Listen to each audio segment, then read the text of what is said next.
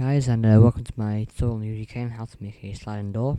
So we're going to start off by building a room, two rooms with a door in between them. This is an advanced tutorial on how to use UDK. I'm sure you know quite a bit about it anyway, so if you want to leave comments, please only positive ones, no negative ones saying you don't know what you're doing, because I've already explained it as a warning. There you go. So see here, I'm just in the video, just making some rooms and stuff I'm just making a room. So you want to I've already made two rooms, and I'm making a door in between them. I kind of cock up here a bit, so I'm gonna ad lib. So what I like about UDK is the fact that it's free. That's probably the biggest win. It's free, and it's easy to make a game. You know what you're doing. Tools already there. Get quite a bit of the content browser and everything. So that's pretty a lot of high points for me. Right now I'm trying to figure out why the door's not really working out, and then I realised, I've set the brush to my hollow view. So I set the brush to hollow. So I'll set the hollow, close up that, and it kind of goes away for a second. And then I have to you don't have to bother about making the door perfect. You just this is testing purposes. If you want to play your game, of course, go ahead do it. But I'm just gonna keep on just having it normal. I just roughly put it in place for the tutorial purposes. And now I'm just sort of then I'm just extracting it, and then I have my door. So I have my doorway. And now I'm going to just select a static mesh from the content browser. You can select anyone out of there you want for a door. I'm just selecting the triangle shape thing because it looks like a door. And when it goes to add interp actor, which is the third one down, don't just drag it and drop it, because otherwise it won't work in the matinee, which you're going to use later on in the video. So once you drop that in there, position it to where you want to. Unfortunately, I can't split the video here, but I can't cut bits out because I'm doing it on the BB Flashback Pro editing sort of software thing. It's not got anything like skip it and fast forward and stuff.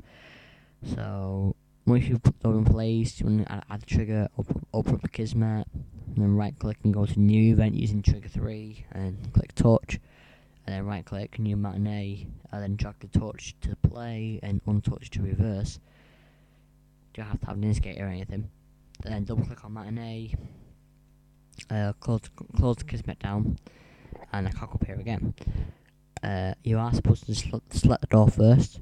I didn't, because I am retarded, and I thought, and I realised halfway after doing this that I have selected the trigger to move instead. So this is pretty pointless, this bit, and again I can't cut it out, which I would have done. And then I do everything right, and then I realised, the door's not selected, the trigger is. So I have to just madly delete everything out of there, and then so now they're right. So we're gonna select the door first, and then go to new add new empty group. Add new empty group. Go on, there you go. And then go to you can call it one. I just pressed OK, and then right click on it and go to add new movement group, and then scroll across 2 seconds. Click add new key, and then drag the door over to the side.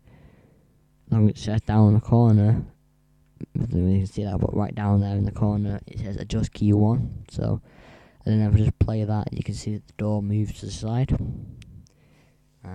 So when we step on the trigger, it's going to move the door to the side. So now I'm just going to play that, and I realise, I haven't done light, and I missed out an important step. Double click on the door, and then go into collision and check box block rigid body, and then set the collision type to block all. Close out of that, and then I'm just gonna add a light into the scene pretty quick, just like that, because you don't have a light, I don't know where you're going. It's a simple fact of life. No light, that's where you're going. Science fact of the day. Anyway,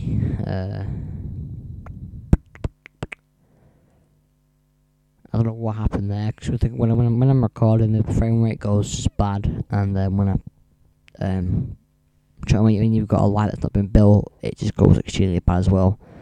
So I'm just going to build the lighting quickly, and then just close it down, and then play the scene. And then as you can see on the scene, if I walk towards the door, and I touch the trigger, it will move to the side, and I can go into here. So that's all from me. Please comment, rate, and subscribe for more.